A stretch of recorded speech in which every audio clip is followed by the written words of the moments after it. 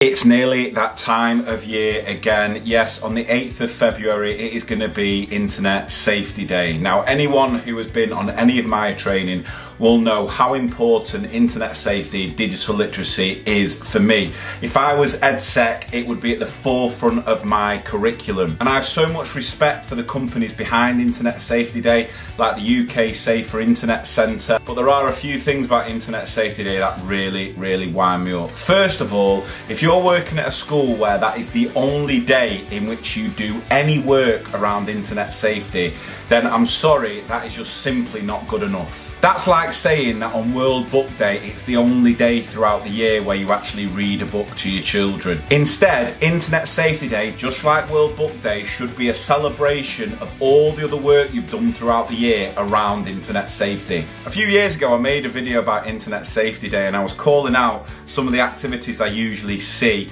and I can't believe that that is still happening now in 2022. You know what I'm talking about here, standing there with a piece of paper. I want to raise awareness of how dangerous the internet is.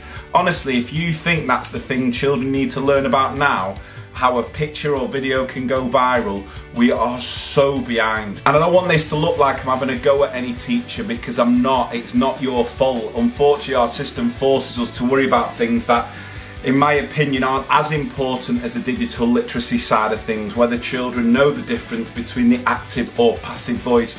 And I'm not saying it should be one or the other, but I think we need to be doing so much more around teaching children how to be safe, how to be responsible and positive online. So this year, can Internet Safety Day be a way in which we really start to prioritise the teaching of online safety throughout the whole year? And there are so many resources out there. It doesn't need to be that you take an hour out the afternoon on Internet Safety Day to tell the children all the bad things about the internet, how it's a naughty thing and you should never ever use it. Now you should never ever speak to anyone online, and then we'll make a poster. Even though some of you will be with partners that you actually met online. Let's understand that the internet is not a bad place. It's not a bad thing. It's just all about choices. In 2022, we don't have a choice about using the internet. The choice we make is how well we do it. And as educators, we need to be modelling good practice all the time. So please go and check out some of the amazing resources out there. There's loads on my website.